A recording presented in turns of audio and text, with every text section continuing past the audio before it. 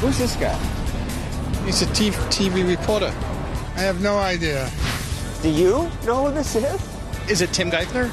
Bill Gates? Not quite. It's one of the candidates for president, Gary Johnson. He used to be governor of New Mexico, and then he said things politicians don't often say. Man is superior to government and should remain master over it, not the other way around. Sounds good to me, but the political class didn't like Johnson. Why? I have vetoed the budget. Probably because Governor Johnson vetoed their spending. And now, I am running for President of the United States. Johnson wants Republicans to pick him to run against President Obama. But how can that happen when most people don't know who he is? Who's this guy? Boy, you got me on that one. I don't know. It looks like Woody Harrelson, but no, it's not him. If people don't know Johnson, how can he win the nomination? But if he did, what would he say in a debate against President Obama? Or, well, this guy. Well, let me be clear. Now, the government has to lead. No, says Gary Johnson, free people ought to lead. What would a Johnson presidency be like? That's our show tonight.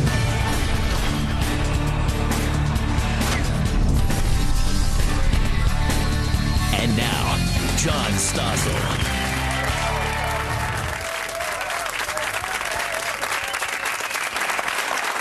Watching coverage of presidential campaigns, I get frustrated. I don't really get to know the candidate or what he really stands for. Most shows, even the debates, spend only a few minutes or seconds on each candidate. But not on this program. I'm going to devote the full hour of my show to any presidential candidate who I can stomach, and maybe some who I can't.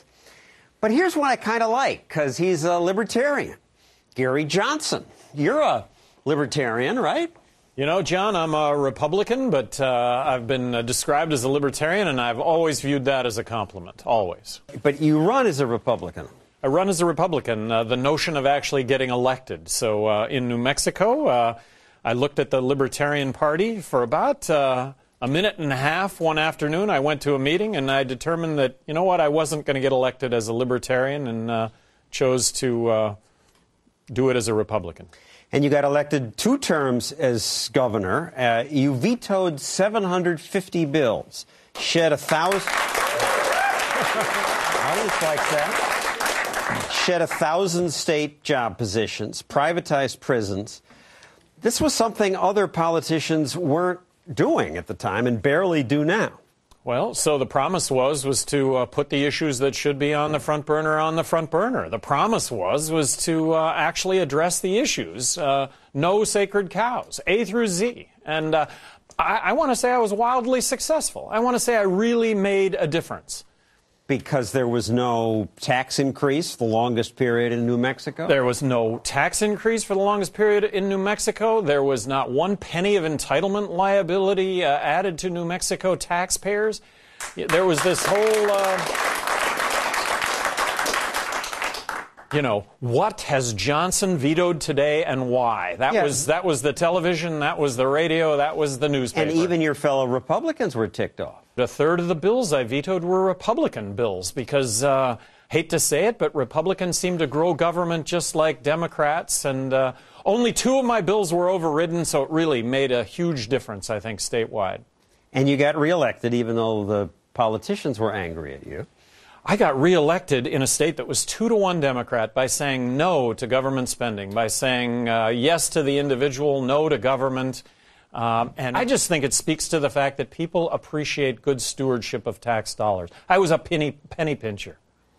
All right, well, now you want to be president. Let's run through some of the issues. Speaking of pinching pennies, the big ones, Medicare, Social Security, health care. What would you do? I would return Medicaid and Medicare to the states. Block grant the states a fixed amount of money from the federal government, 43% less than what we're currently spending, 50 laboratories of innovation. There would be best practices. We would deliver health care to the poor and those over 65, and we'd do a good job of doing that. But Washington top down, it doesn't work. That's what's got us into the position we're in, which is bankruptcy. Under Congressman Ryan's plan, some of this would be vouchered out. That's okay with you? You know, it's a step in the right direction. I would propose a balanced federal budget in the year 2013. Well,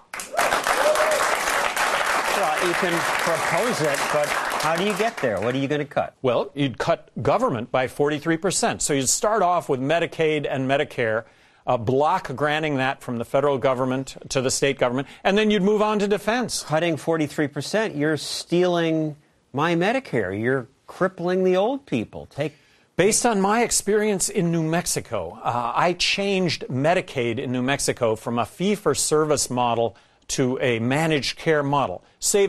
Basically, I gave everyone in the state that was receiving Medicaid my health insurance policy as governor of New Mexico. It saved a lot of money. But what about the notion that this has been a failure from day one from the federal government, and we're forced to wear this one-size-fits-all, and it doesn't fit. It's suffocating.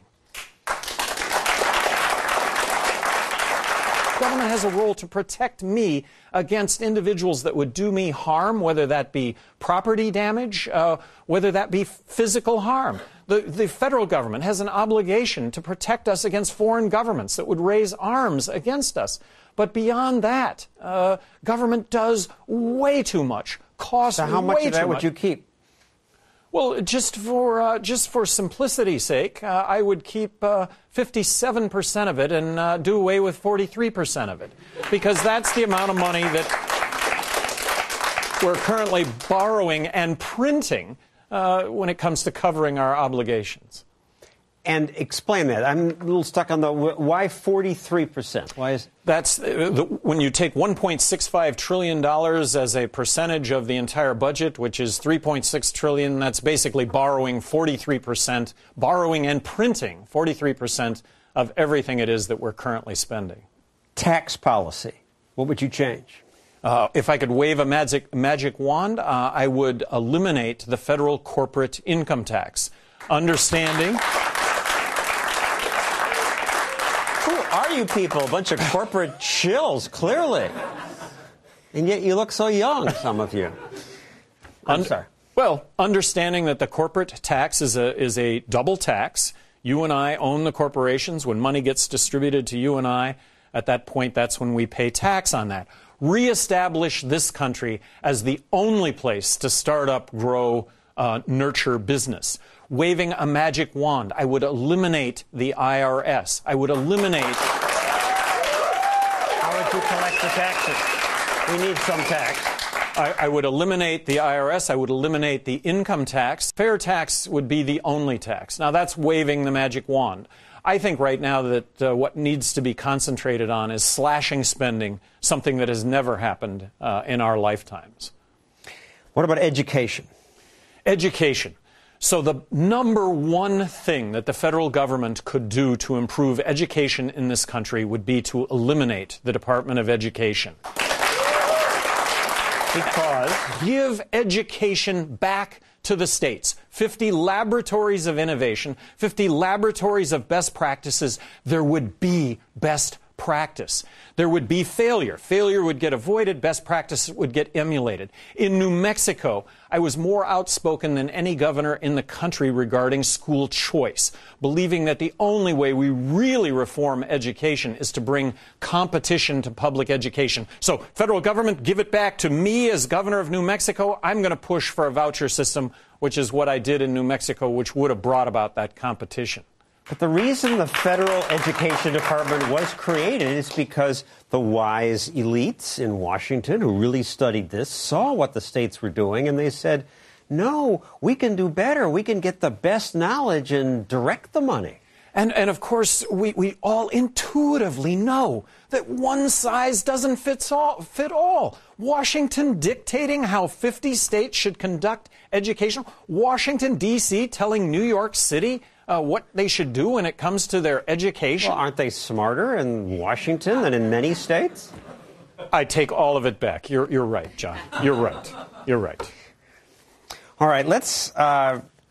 enough on policy for a moment. Let's talk about your chances. I mean, you are a long shot. The media are skeptical of your chances. CNN is about to host a Republican debate in New Hampshire. They didn't even invite you. When I started this whole process, I absolutely thought that I would have a seat at the table. I was a 2-term governor of New Mexico. I'm an entrepreneur. I started up a one-man handyman business in Albuquerque in 1974 and actually grew that business to employ over 1,000 people. I really think that I have what it takes. You started going door to door doing handyman work. Handyman work. Build a 1,000-person construction company. Dream come true. Show up on time, do what you say you'll do for people.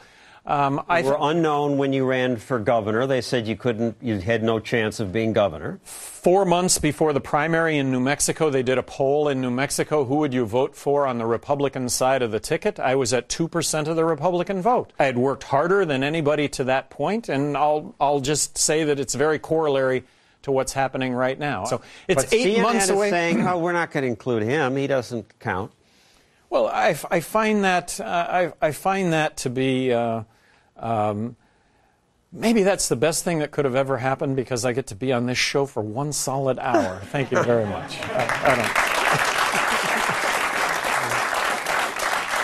At the last debate to which he was invited, the reporters asking questions sort of ignored him for much of the debate until he interrupted. Governor Pawlenty. This is like 9 questions for all these guys and none for me. So well, the fair tax, the fair Governor Johnson thing here. Just okay. All right. It's okay. So they paid a little more attention to you then. I'd like to think that it was just an honest mistake, that somehow somebody passed over my name and everything was fine after that. So stay with us, Gary Johnson. We have much more. Now, as we said, he's running for the Republican presidential nomination, but he advocates things that have horrified many Republicans. And when we return, a social conservative is here to confront him about that.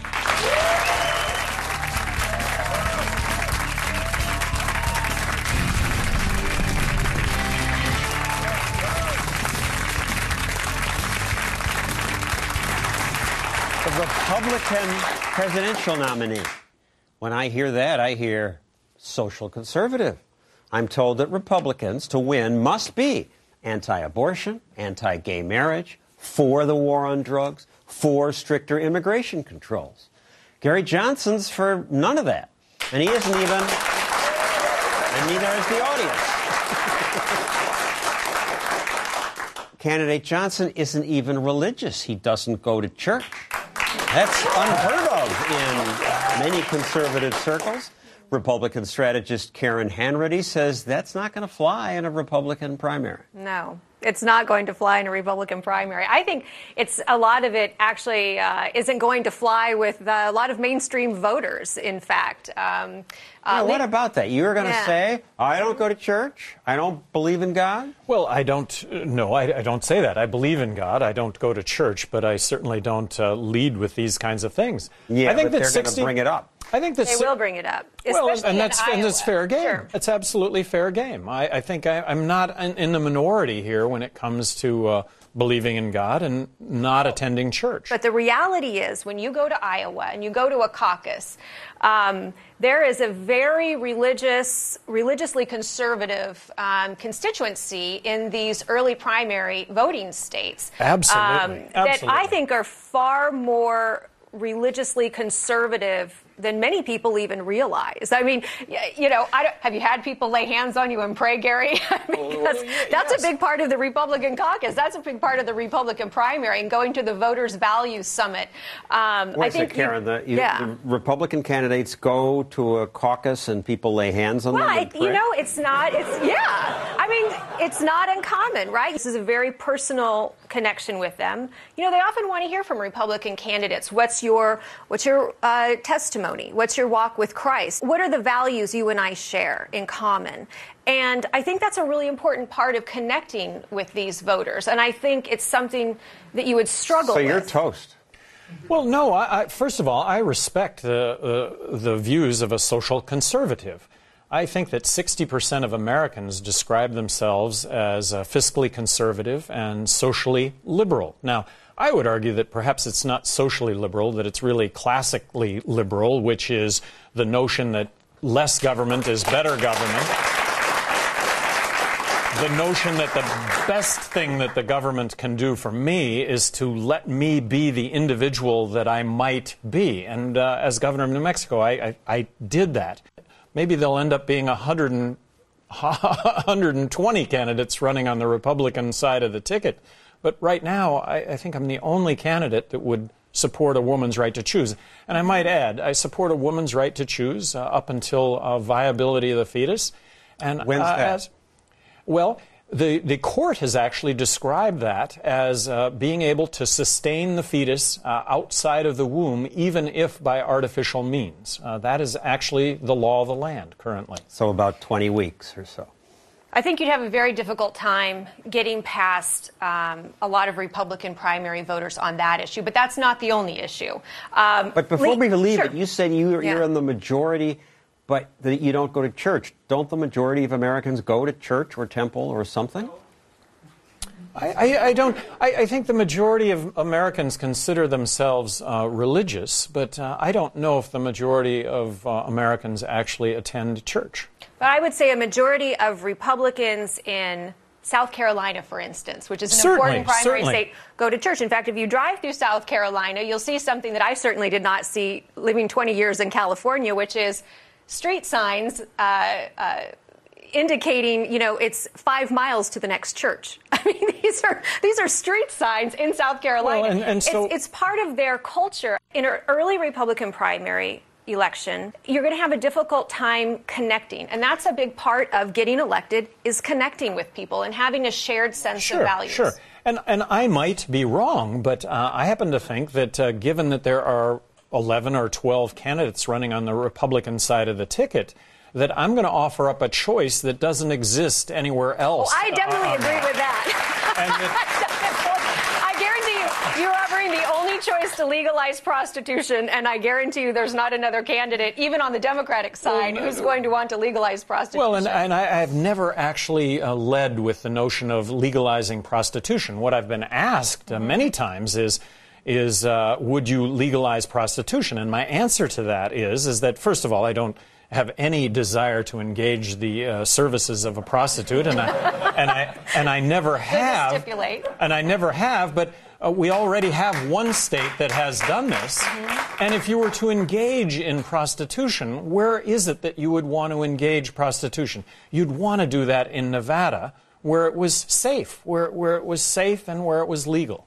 Likewise, drugs. You would decriminalize at least marijuana. Well, I would.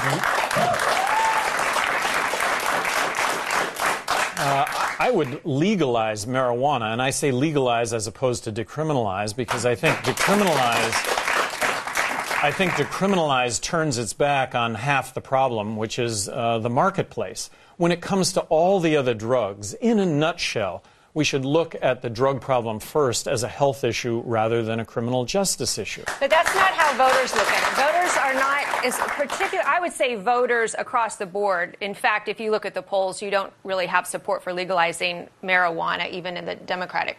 Actually, voters. we're just 2 years away from being at a tipping point on that issue. But you look at it as a health issue. I think you come at it from a very theoretical, scientific point of view, but I think it's politically tone deaf. Well, let me tell you my experience with marijuana, that it's not theoretical. I've smoked marijuana, I've drank alcohol, and although I don't do either today, the big difference between marijuana and alcohol is that marijuana is a lot safer.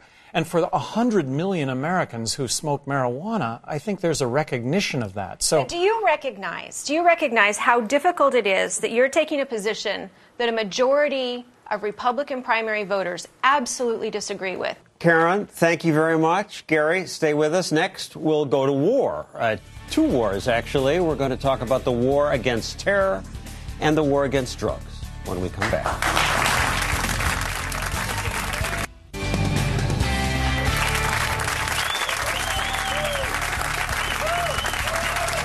Welcome back. We're devoting all of tonight's show to another presidential candidate, Gary Johnson, former governor of New Mexico. My last guest took him on skeptically from the right. My next guest, historian Thaddeus Russell, attacks him from the left. So take it away. I heard a remarkable thing on Fox News the other night. A politician actually mentioned a study done about the Portugal drug decriminalization policy. For 10 years, all drugs in Portugal have been decriminalized since 2001. And they found that across the board, all the harmful effects of drugs have decreased since that policy was enacted. And that politician was? That politician was Gary Johnson. On Sean Hannity's show. It was on Sean Hannity's show. But then I looked at Gary Johnson's position on drugs, and actually, as radical as Republicans might think he is, I think he's not radical enough. Yeah, we didn't really explain it. You propose legalizing marijuana, and that's it. The other drugs. Well, I think that if we legalize marijuana, we will take giant steps forward toward rational drug policy with regard to the rest of the drugs. If we legalized all drugs tomorrow, the world would be a better planet. But I have to tell you, I'm not advocating that. What's the intellectual logic behind it? Do we own our own bodies once we're adults or not? That you take this there on that intellectual argument, but that we take the step to legalize marijuana. We do that. We understand that then we come to recognize that the sky isn't going to fall, that things are actually better as a result of doing that. And then we move on and we actually start looking at the rest of the drugs from a harm reduction standpoint, reducing death, disease, crime, corruption. Portugal decriminalized all drugs 10 years ago, and they've shown a 50% reduction in heroin use over the last 10 years. I mean, that kind of flies in the face of logic, but that's what's happened. So why don't you want to decriminalize all drugs? If you're going to start off with the whole enchilada, I don't see it happening. Oh. Well, I think that is the problem. I mean, I think there's two problems that Gary Johnson faces here, and they're coming together. He's the one who cited this Portugal study, 10 years of history, that shows that decriminalizing all drugs does great wonders for society. Unfortunately, he's running within the Republican Party, which is a majority Christian conservatives, and he knows that he simply can't win the primary if he pushes that far on this issue. I mean, can you blame him? What do you want? Look at the heat he's already taken from Republicans for the mild stance he's taken, and here he is on that show with Sean Hannity. The idea that America would legalize or go down this road is repugnant to me, because I don't think government should have that role in the moral destruction of a human soul, which is predictable. Yes, I don't want our kids criminalized. The moral destruction of the human soul. You want him to push that in the Republican primary? Well, some people think that's what the Republicans are doing already, but cheap laugh. Let's move on to one more subject. From your CPAC speech, speaking of realistic, you said the only party that's going to save this country is the Republican Party. You object to that. I think he should leave the Republican Party. I think he should either run as an independent or as Governor Johnson. Libertarian. So I would just say I've been treated really well by the Republican Party my entire career, and I am continued to be treated well by the Republican Party. I see the Republican Party as the only party that gets us out from under what is going to be a financial collapse. Again, I applaud you, and I'm frustrated by you. Let's move on to the war on terror. Okay. Governor Johnson, what's your position on Afghanistan, Iraq, Libya? I was opposed to Iraq from the get-go. I didn't see a military threat from Iraq. I thought we had. And now, so what should we do? Right now, get out of Iraq tomorrow. Afghanistan. I thought Afghanistan was initially totally warranted. We were attacked. We attacked back. And after 6 months of being in Afghanistan, we'd wiped out al-Qaeda. That was 10 years ago. We're building roads, schools, bridges, highways, and hospitals in Iraq and Afghanistan, and we're borrowing and printing money to the tune of 43 cents out of every dollar to do that. Let's get out of Iraq and Afghanistan tomorrow. And for all of the debate and the discussion that we would have about problems associated with doing that, I would argue that we'll have that same debate and that same discussion 25 years from now, if that's when we finally decide to get out. Hallelujah.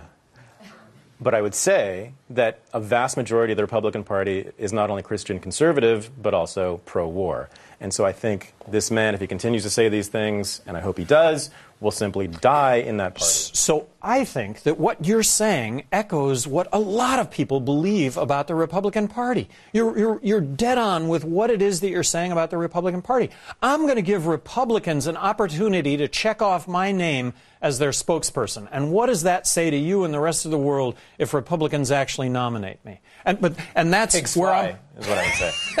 and maybe that ends up to be the case. But I'm actually putting myself out there to put that very question to the test. Thaddeus Russell, thank you very much. Next, Governor Johnson, if he wins the Republican nomination, will have to debate President Obama. What would that be like? Well, let's find out. The president has been gracious enough to join us here in the studio tonight. He sure looks like President Obama. Sounds like him, too. So you want to legalize drugs, huh? So, Governor, don't answer yet. They will debate next.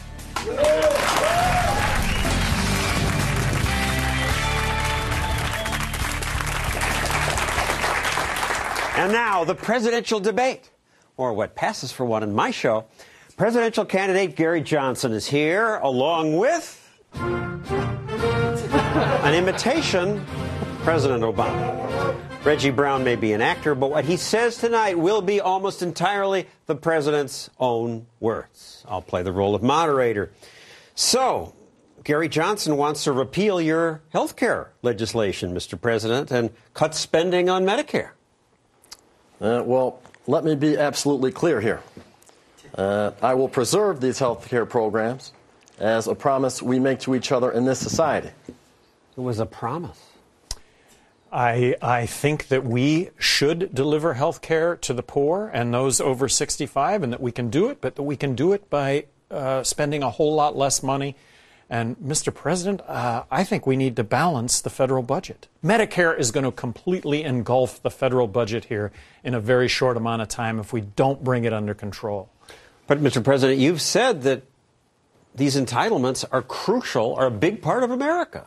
Well, look, we are a better country because of these commitments. And furthermore, with the shrinking benefit to pay rising costs. You want to shrink it by 43%? I just think that if we don't address these issues, we're going to all be left with nothing. And that makes for a hard campaign to run, the notion that we all need to take on a little bit of pain here, but better that we take on a little bit of pain here rather than die as a patient. And I'm talking now about the United States and the fact that we would have a monetary collapse. All right, you heard what candidate Johnson said about education earlier. What's your response to that, Mr. President? Well, Gary Johnson's offering the same tired rhetoric about vouchers. Now, we need to fix and improve our public schools, not throw our hands up and walk away from them. Well, and what do you say about the fact that the federal government gives states 11 cents out of every single dollar that they spend, but that it comes with strings and mandates attached to it, that it's really a negative for states to take federal money? Well, I don't think it's fair to really ask him because he's actually just an actor. But he did say that your plan is basically throwing our hands up and walking away from the public schools. I think that it's just the opposite, that it's this notion of embracing free markets, and free markets would include education. We might actually deliver better educational services for less money. That's a very real possibility. But it's not going to happen from Washington. It'll happen if you give it to the states and let the states innovate. Governor Johnson, what would you do about trade?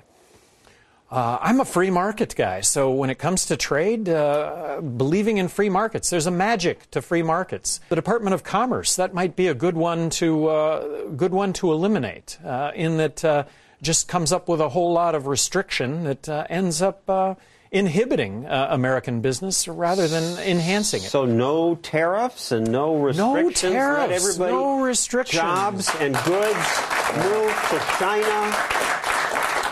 Jobs and goods that we all benefit from the lower cost of goods and services, and that we embrace that notion. Mr. President? Now, Mr. Johnson supports unregulated trade. But for America to win, American workers have to win too.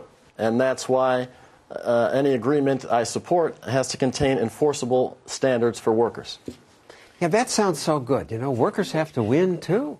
No, it does sound good. But what we do in this country is we pass laws that advantage corporations, individuals, groups that are well connected politically, as opposed to creating an environment where we all have a level playing field, with all of us having access to the American dream. The American dream being going from having nothing to having everything if we're willing to work hard and innovate.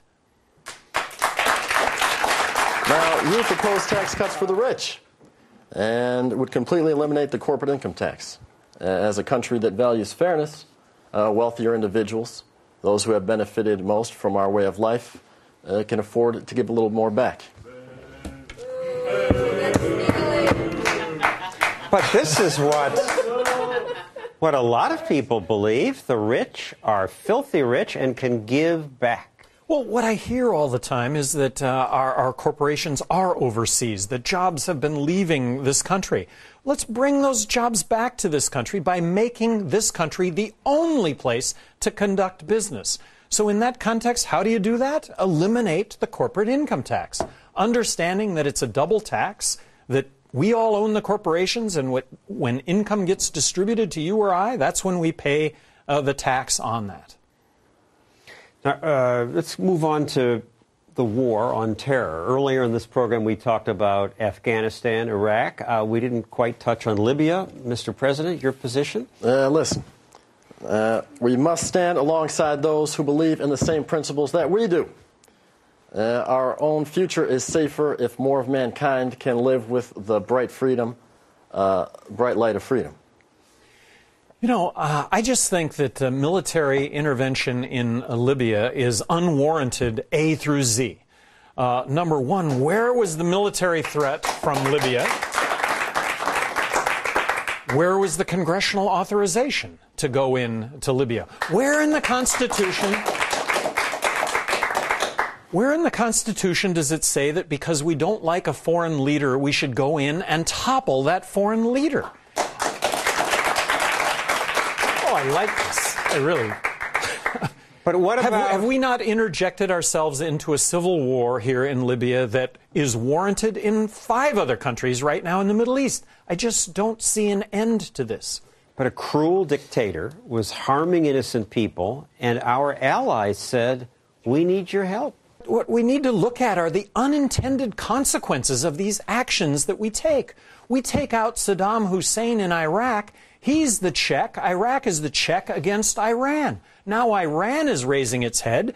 I don't believe there is a military threat from Iran, but we should remain vigilant to what might be a military threat, but that results from taking out Saddam Hussein. So we do all of these good things in the name of liberty and freedom, and the consequence oftentimes ends up being much different. A more unsafe world and other dictatorships that just rise up to take over the old. Let's close with the economy. Mr. President, you've been a big backer of some stimulus. Make no mistake. Only government can break the vicious cycles that are crippling our economy. Boo! Now, where a lack of spending leads to lost jobs, that leads to even less spending. Which is why he says we need stimulus. You need to jumpstart the economy. There are bubbles that are created in a free market system. I don't think they get quite as big, but if they do get as big, which perhaps they might, there's a day of reckoning, there's a fire sale, and that you end up with a steep decline and a recovery that begins immediately. That's the free market. I think the government has stepped in the way of the fire sale. That's why we find ourselves mired in this in the Has economic. Stimulus made it worse? I think the stimulus has made it worse. Yes. Mr. President. Well, I think that now it's clear more than ever before that the Recovery Act has now created and saved more than 1 million jobs. Well, and for all those jobs, I know that you've touted the savings of jobs in the automotive industry, for example. If the automotive industry would have been allowed to fail, gone into bankruptcy, I think that you could argue that General Motors would have emerged from that process as the true car company of the 21st century, as opposed to perhaps a dinosaur that's still on life support because of the government intervening. And in the case of bailing out the banks, these were individuals, these were banks that made horrible decisions that were bailed out at all of our expense. They should have been allowed to fail. Yeah. Thank you, Candidate Johnson and Mr. President. And I should say his words, again, were the words of the actual president. Stick around. In a moment, our audience gets to question you.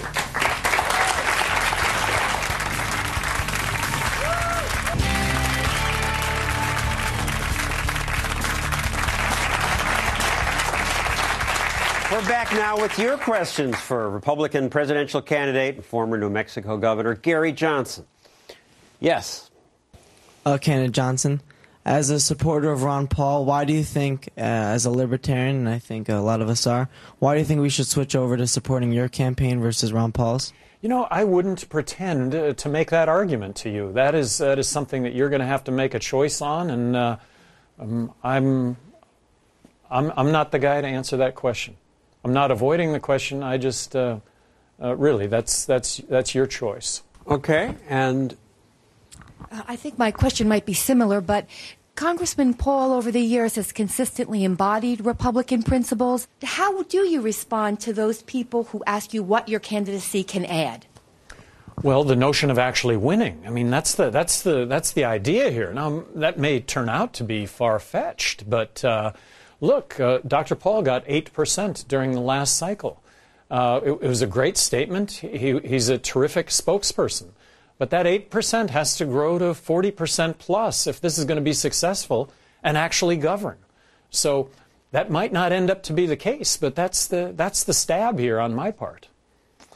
Yes, sir. Hello, Governor. Being a high school student from New York, I see that in our history classes and our economics classes, we're oftentimes taught Keynesian School of Economics. I know you're in favor of the Chicago School and the Austrian School of Economics. What would you do to defeat the Keynesian brand? You're a high school student? Yeah. And my friend's right here.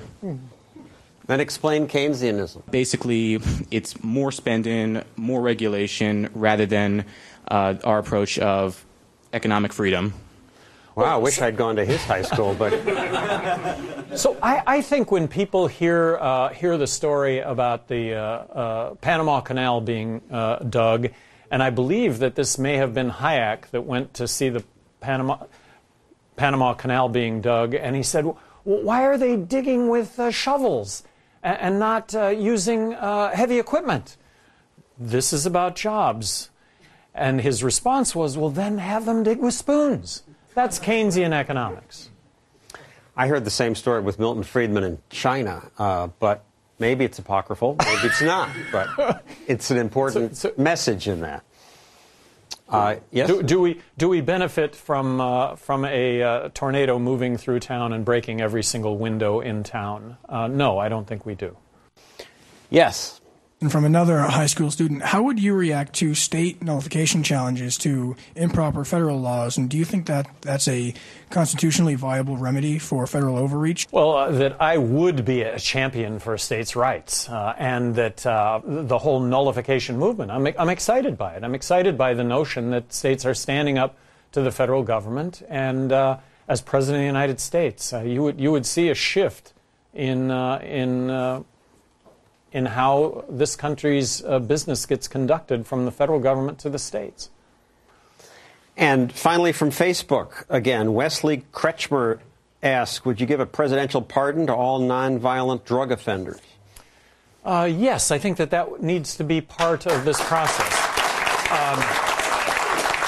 All right, well, thank you, Governor Johnson. I have to ask you to leave now because when we come back, I'm going to tell you what I really think of him. And that's next.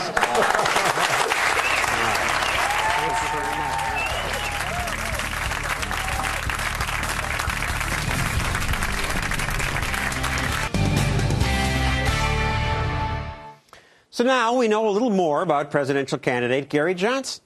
I kind of liked what I heard because Governor Johnson wants to cut the budget, get government out of health care, get it out of foreign wars, get it away from interfering with voluntary exchanges between consenting adults.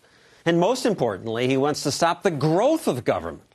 And that's good because the vision of the founders, limited government, as laid out here in the Constitution, is good enough. And when politicians go way beyond this and add to it, they don't make America better, they make it worse. And they do keep adding. I mean, that's the number of papers they added just last year. This pile of regulations, more than 80,000 pages, is just what the federal government imposed on us. States and towns added even more.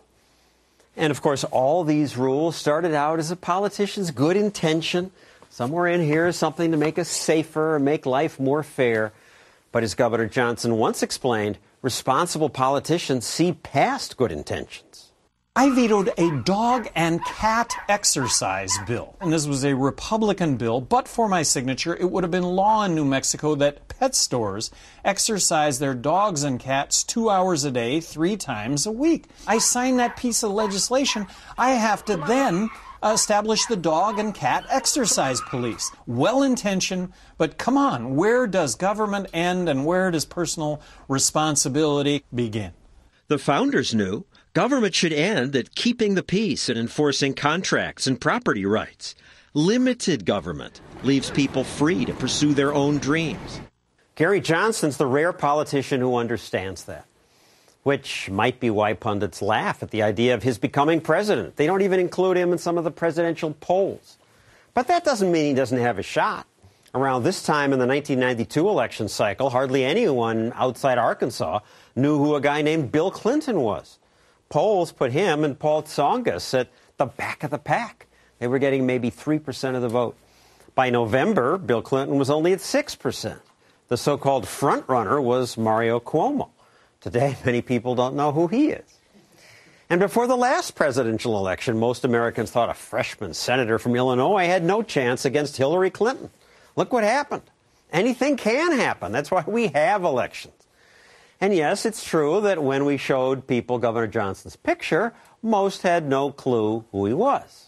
I have no clue. He looks familiar, though. He looks like an insurance salesman that, makes so people don't want insurance anymore. No idea. No idea. Who's this guy? That's Gary Johnson, former governor of New Mexico. Only this young man knew. You like him? Yeah. Why do you like him? To me, he takes a pretty consistent stance for freedom across the board. So, he's wants businessmen to be able to make a profit and still allow people to, do recreational things they enjoy in the privacy of their homes, that type of stuff. And frankly, the past number of decades, I can't think of anybody that could come close to as being as good as he would be. I mean, he would actually uphold some of the things that I think people admire about our country, a genuine sense of freedom that most people come here to enjoy. Right. And we need more politicians like Gary Johnson, candidates who have the courage and humility to say, yeah, that law sounds good. If it were my job to run your life, I would support that law. But it's not my job. It's not any politician's job. I'm just going to try to keep you safe and leave you alone. Government can't run your life, and it shouldn't try. That's our show for tonight. In future weeks, we'll devote the full hour to other candidates. Herman Cain will be next. Thanks for watching. Good night.